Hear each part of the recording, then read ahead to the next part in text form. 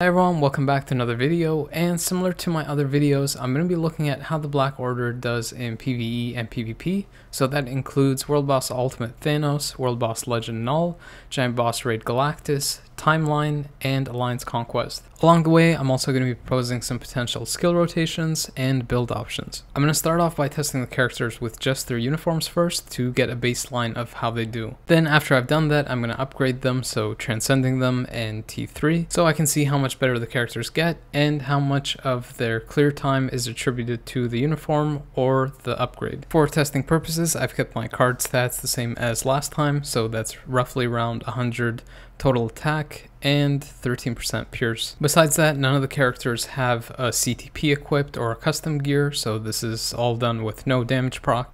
Unfortunately, I had a lot of testing content for Timeline and Alliance Conquest, so I wasn't able to fit it into this video, although I do talk about some of the results that I got in this video. And you'll see that when I talk about some of the characters' build options. So if you're interested to see how the characters perform on the PvP side, then definitely check out the next video, but this one will be primarily focused on how they perform in PvE and how they get better with their upgrades. But yeah, there's a lot to cover, so let's just get straight into it. Oh, and before I start, this is what the uniform options look like.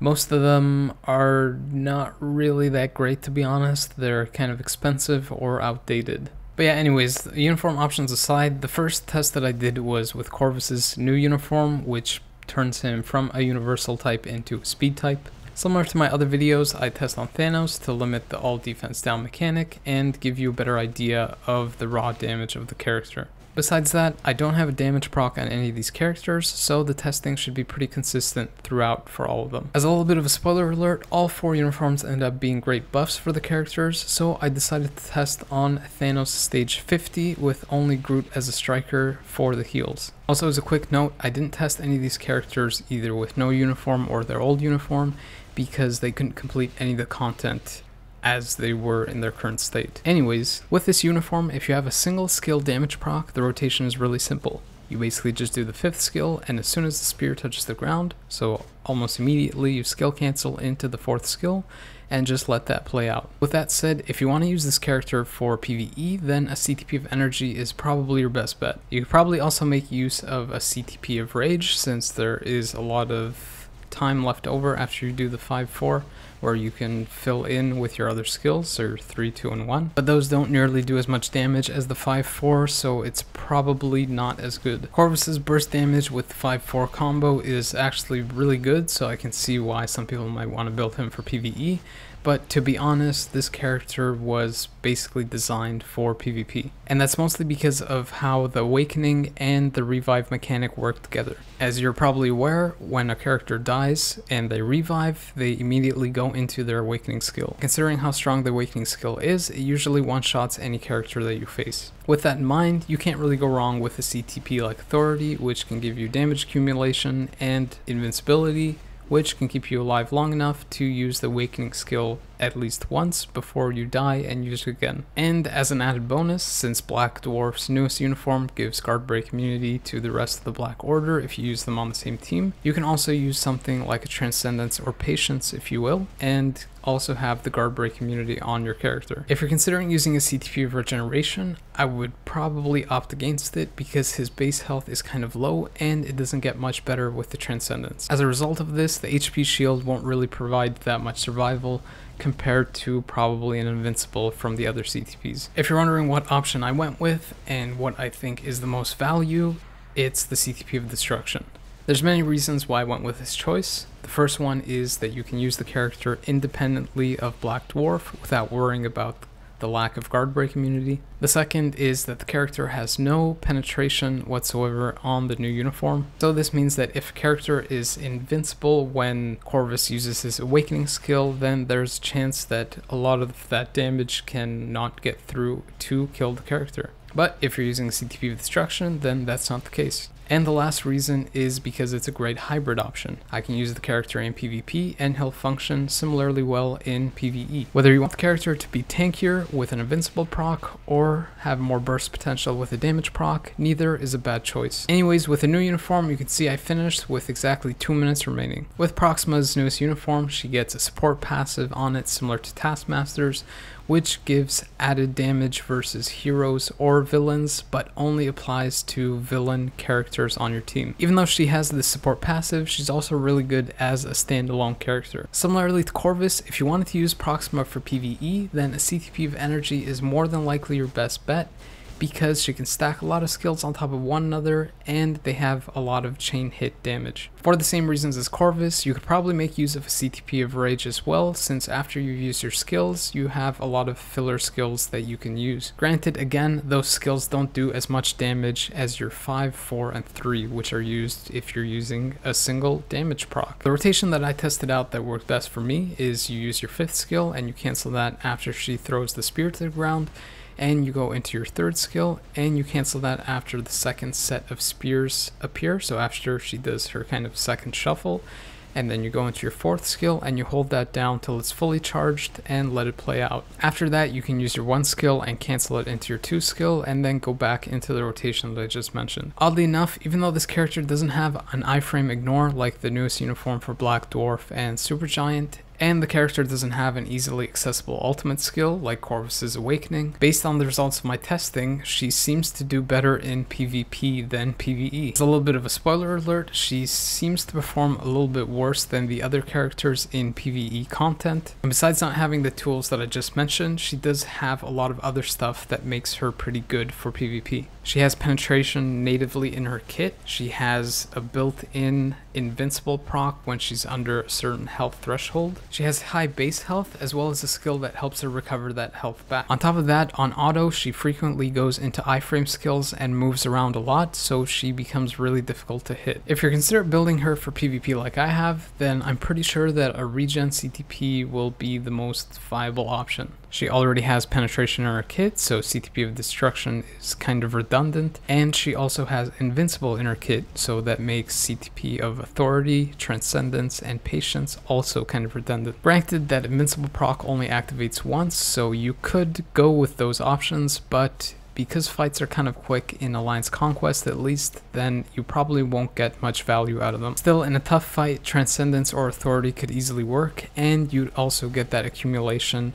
added to the character from the Authority CTP. I mentioned that the Regeneration CTP is probably the most viable, and that's because it doesn't have overlapping effects like the other ones. In addition to that, the high base HP pool works well with the CTP, and because she spams her 5th skill a lot, the recovery on the CTP will boost that healing even more. Because Proxima has Invincible, Penetration, and even Guard Break immunity if you team her up with Black Dwarf, you could literally use any CTP and even make CTP of Energy and CTP of Rage work for PvP. If you wanted, you could also boost her even more as a support by using a CTP of Insight, and the base health would complement her high base HP too. Again, you can't really go wrong with any of these builds, it just depends what you want from the character, and some builds might be a little bit more ideal for that aim that you have than others. So for Proxima, I finished with 1 minute and 11 seconds remaining, which is roughly around 50 seconds slower than Corvus's run. I was pleasantly surprised at how much better the uniforms made the last 2 characters that I'm testing, i.e. Black Dwarf and Supergiant. Both actually became really great at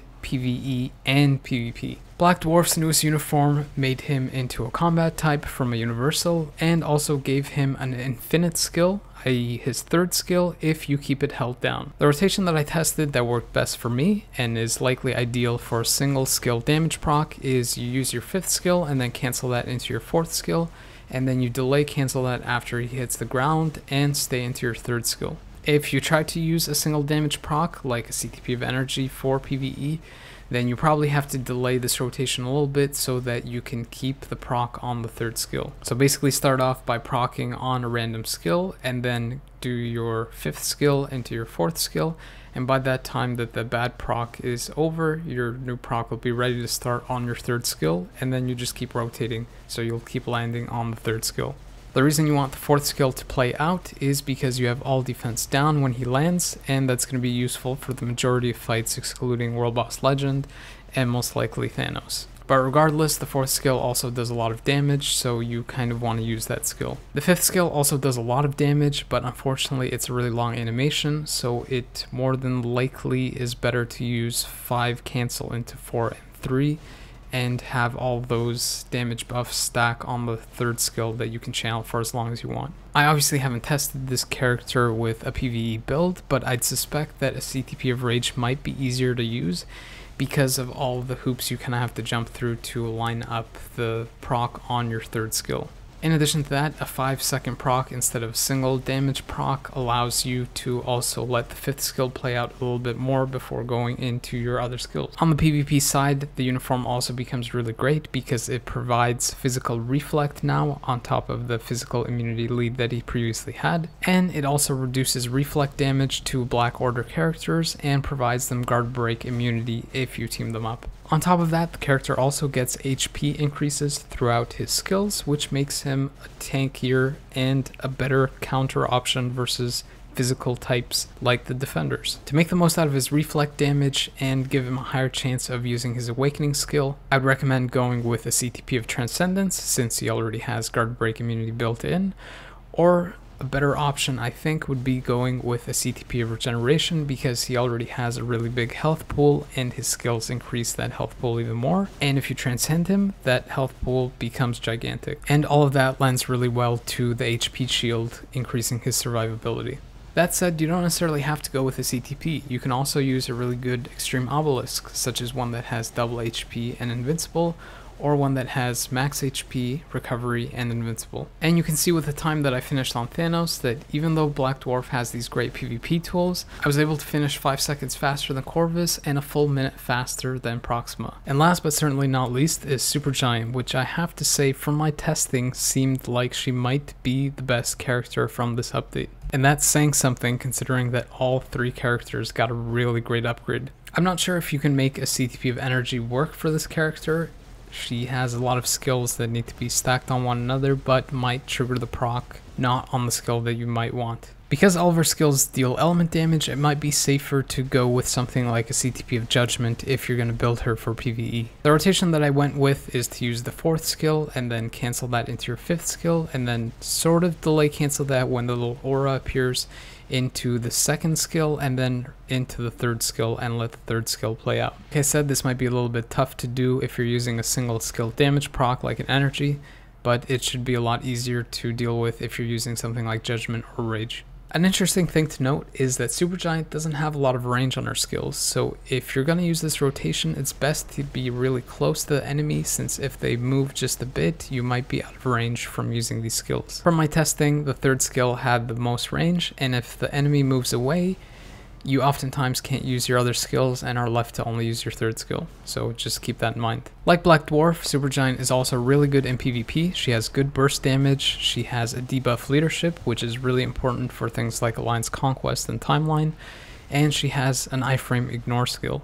On top of that, as you'll see in the timeline testing that I did, her 3rd skill actually has guard break immunity penetration, similar to Jean's 5th skill, which can keep you permanently locked down. If that wasn't enough, the character also has invisibility in her kit, which makes it pretty tough for other enemies to kill her unless they also have an iframe ignore skill. To balance this out, the devs gave her really low base health, and keeping that in mind, I would probably recommend building her more for survival, since if she gets caught out of the invisibility, then she's more than likely to die. So some of the options that you can go with are a CTP of Transcendence or a CTP of Authority. Like Corvus, I wouldn't really recommend using a regen because the base health is so low that the HP shield won't really do much for you. I haven't really considered it because of her good burst damage, but a CTP of Destruction might actually work really well for her too. She has no native penetration in her kit, and if you combine the damage proc with penetration and the hard-hitting skills, it might be an insta-kill if she gets the hit first. If not, then the penetration is still really good for the awakening skill regardless. And you benefit by being able to use the character in PvE content as well. You can see that my time is about 40 seconds slower than Black Dwarf and Corvus, and about 10 seconds faster than Proxima. That's pretty good considering that she couldn't really do any content at all before, and was pretty much used just for debuff leadership in Alliance Conquest. With this finished time, you might be wondering why I said that she might be the best character, but she hasn't gotten her Awakened skill yet, and you'll see. Boy, will you see. Since I covered a lot of information, especially for builds, here's a quick infographic to sum up some of that. I'm not really going to cover the infographic because the video would just get too long, so if you want to see the infographic in full, then maybe just pause the video. I also tested the characters versus Proxima, Knull, and Ma to see if they could do stage 99, and because I did so, I'll have that extra data and I can see how much better they get versus these bosses as well. For Corvus, his all defense down is located on his 3rd skill, so you want to make sure to use that skill when you're facing bosses where all defense down is applicable. So as you can see, Corvus can do stage 99 of Proxima without any issue. With no damage proc and no strikers, he finished with about 1 minute and 30 seconds remaining. As I mentioned previously, Black Dwarf's all defense down is located on his 4th skill after he lands, so make sure you don't cancel before then. And similar to Corvus, I finished around the 1 minute and 30 second mark. I ended up struggling with Proxima a little bit because she does have all defense down on her 3rd skill, but unfortunately it doesn't ignore immunity, so it doesn't work in World Boss Ultimate. Regardless, I was still able to clear Knull stage 99, but just barely. Supergiant's all defense down is located on her 4th skill, and it's pretty good because it stacks up pretty quickly, going up by 15% every time, up to 50%. You can see the significance of the all defense down since I finished almost 2 minutes faster than Proxima with the all defense down on Supergiant, and roughly around 10 to 15 seconds faster than Corvus and Black Dwarf in their respective bosses. Another interesting thing is that Supergiant has a 5-second mind control on her 3rd skill, which makes her particularly good for enemies like Ebony Ma who move around a lot and iframe frequently. Normally Ma wastes a lot of your time by jumping around and avoiding your attacks, but because the skill cooldown on the 3rd is so low and the duration for the mind control is so high, you can basically keep him permanently locked down. So you can see from the combination of the lockdown, the all defense down, and the mental damage having an edge on this stage that I was able to complete this about almost a minute quicker than the Call Obsidian stage before. Before I upgraded each of the characters, I decided to take them into Giant Boss Raid Galactus, so I could see what the raw damage would look like with less interruptions from the boss. Big thanks to Secret and Wicked for helping me test. Without them, I wouldn't have been able to see how each of these characters perform solo versus Galactus. For Corvus, I was able to solo in about 2 minutes and 30 seconds. Proxima was a little bit slower at 3 minutes since her charge up skill proved a little bit troublesome to land. You'd think that Black Dwarf would be faster than Proxima, but it was kind of hard to use his 3rd skill with all the environmental effects going on.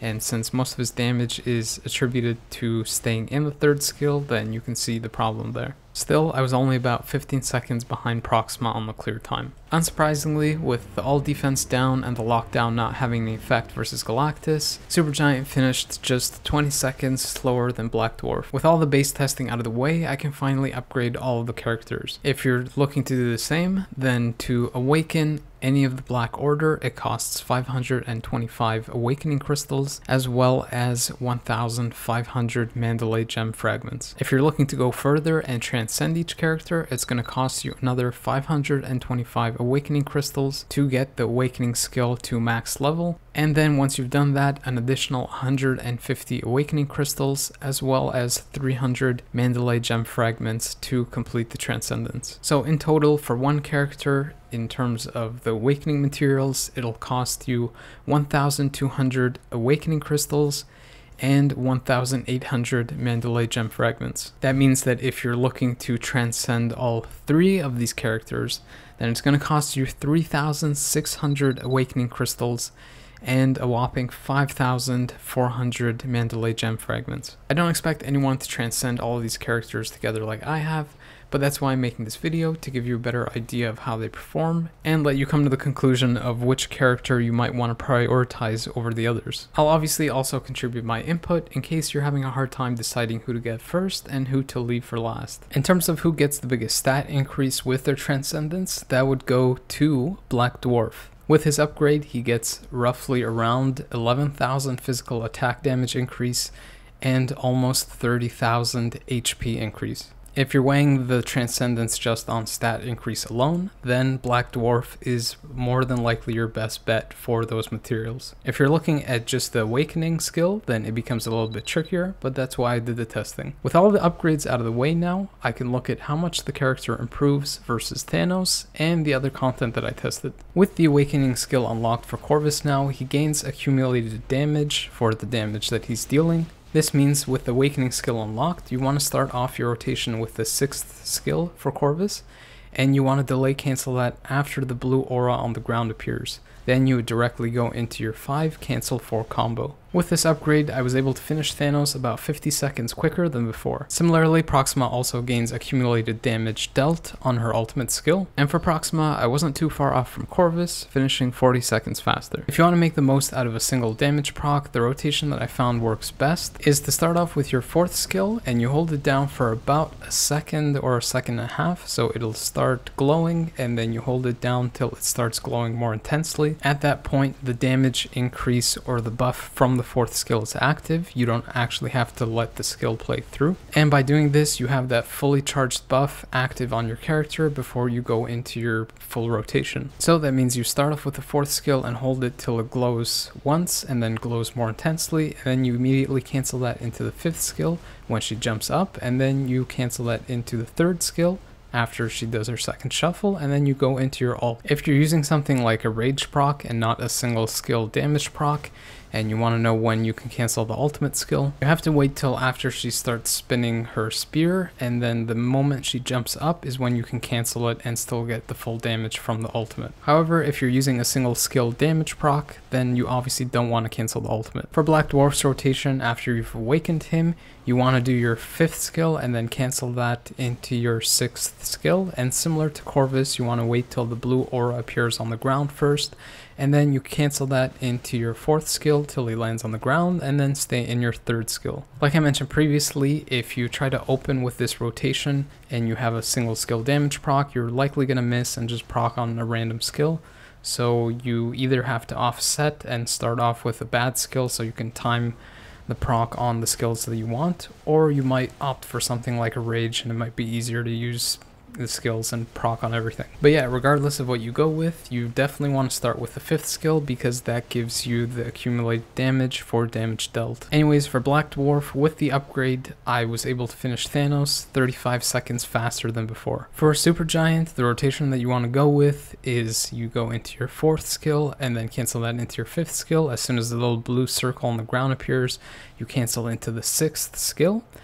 And again, similar to Black Dwarf and Corvus, after the big blue aura on the ground appears, you would cancel that into your 3rd skill. Like Black Dwarf, if you're using a single skill damage proc, then you have to offset to fit all of this in and proc on the skill that you want. And since it can be a little bit tricky to fit all of that in with the damage proc coming up after you do your kind of bad skill rotation, I didn't include the 2nd skill, but if you do want to include it, you would do your 4, cancel 5, cancel 2, and then go into your 6th skill, and then you delay cancel that into the 3rd skill. If you're using a Judgment CTP or even a Rage, then you don't have to worry about the timing at all, and it's probably a lot easier to do her skill rotations. I mentioned earlier that Supergiant's Awakening added a lot to her improvement, and now you can see exactly what I meant by that. With the Awakening skill, Supergiant gets damage accumulation for damage dealt, and the percentage is as high as 1%. Usually this is around 0.3, 0.4, maybe 0.6, but she got the full treatment. With that in mind, I previously completed Thanos with 1 minute and 23 seconds remaining, and with these upgrades, she completed it a full minute and 20 seconds faster. As some would say, she went from 0 to 100 real quick. Looking at the results of the other bosses, the clear time should have decreased more drastically since all of the Awakening skills have all defense down, and all of the characters now have accumulation. This also includes Proxima's ultimate skill, which not only gives her the accumulation, but up to 70% all defense down that does ignore immunity. With Corvus's upgrade, I finished about 1 minute and 35 seconds faster this time around. For Black Dwarf, this was 1 minute and 11 seconds faster. And coincidentally, for Proxima, it was also 1 minute and 11 seconds faster. Versus Cull Obsidian, Supergiant cleared him 1 minute and 35 seconds faster this time, whereas for Ebony Maw, she cleared him 1 minute and 5 seconds faster. On the giant boss raid front, Corvus got an improvement of about 1 minute and 10 seconds, Proxima only got an improvement of about 30 seconds, Black Dwarf shaved off about 1 minute and 40 seconds, and Supergiant took off the most at almost 2 full minutes. I also took the characters into stage 9 of Knull to see if they could do it and how they would compare with one another. As a bit of a side note, Corvus would probably be really good versus Mephisto since his skill rotation is very quick and he can avoid all the damage and movement associated with that stage. Not to mention the obvious fact that he becomes a speed type and gets the type advantage versus Mephisto. But yeah, with Corvus I finished with 1 minute and 10 seconds remaining. For Proxima I literally finished with 0 seconds left, and I'm not sure that she's actually that much worse than the other characters, but because she has to stay in her 4th skill to charge it up and deal the damage, then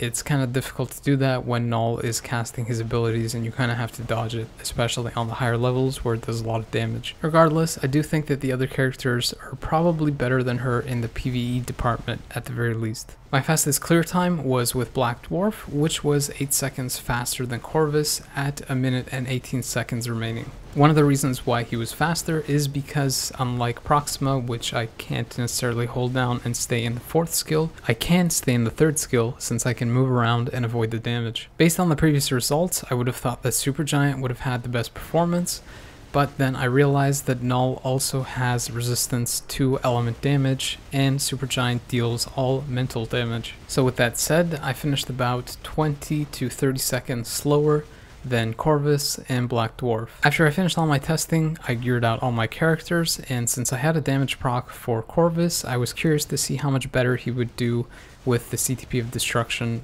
on his run. So if you're wondering how much better he gets with a single skill damage proc, he basically cleared it about 1 minute and 20 seconds faster than before. So this video ended up being pretty long and I did cover a lot of information, so I made an infograph at the end here to sum it all up. So based on my testing, the character that got the biggest upgrade with their awakening skill was Supergiant. As you can see from the graphic, Supergiant had almost double as high of an improvement versus Thanos, and almost had the highest improvement versus other bosses like Knull, even though Corvus was only slightly ahead of Supergiant in terms of the improvement in this category. And versus Galactus, she had almost a 2-minute improvement, which is insane. Even with Supergiant doing so well, the other characters didn't have that much worse of an upgrade. As I just mentioned, Corvus actually had the best improvement versus other bosses, and Black Dwarf wasn't really that far behind Supergiant. He only had a difference of about 10 to 20 seconds between the other bosses and the Galactus fight. Unfortunately, Proxima kind of got the short end of the stick here. Her T3 didn't add as much as I thought or hoped it would have, and I think that's partially due to the fact that the all defense down and the accumulation is on the T3 skill, so she doesn't have it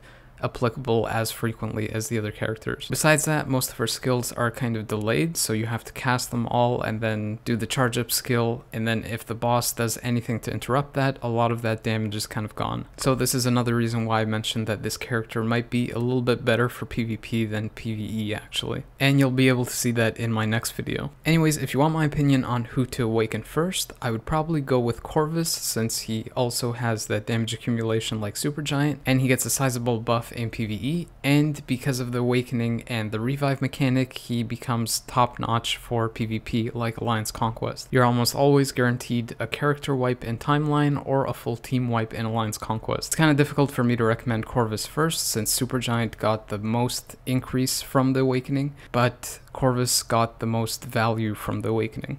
So if you're able to awaken 2 characters, then Supergiant is easily the second choice and borderline equivalent to Corvus. It just depends what you're kind of looking for.